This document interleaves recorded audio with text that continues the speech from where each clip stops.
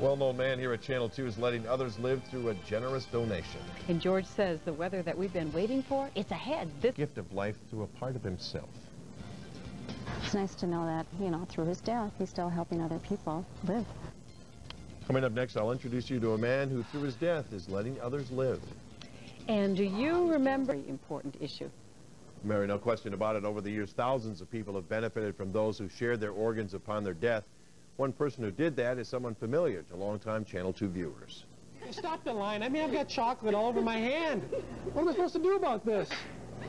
Look at it. It'll sit about 5 to 6 people. Chuck, listen to this. I think I'm going to be a little late.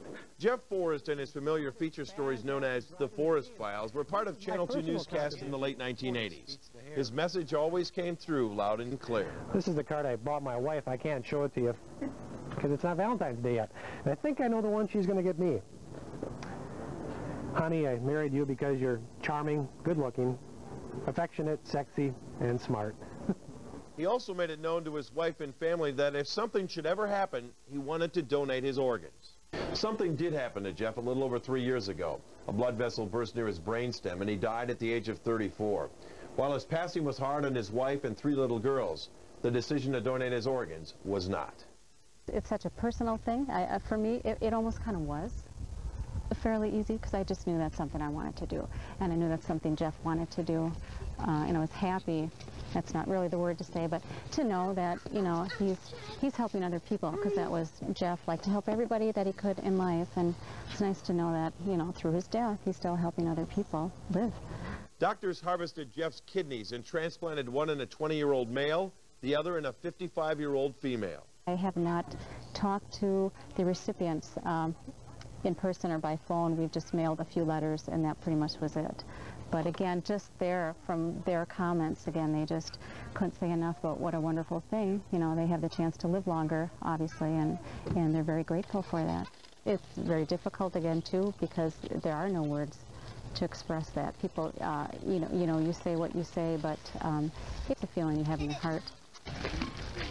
Julie Forrest will share more with her children about Jeff's wishes when they get older. Now she simply wishes more people would educate themselves about the need for organ and tissue donation. It's not just the organs that can be taken and used for other purposes. It's the tissues, all parts of the body, which the skin, the bones, the glands, all the different valves.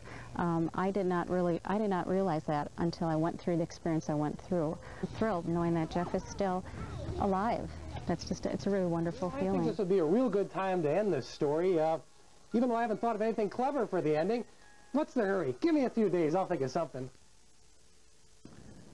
According to the Wisconsin Donor Network, there are more than 74,000 people currently on the national waiting list for organs and thousands more in need of tissue transplants. Yeah, Jeff was a wonderful personality. Great. He saw the world through a very special set of eyes. Yeah, very warm man. Thank you very much for that report, Bill.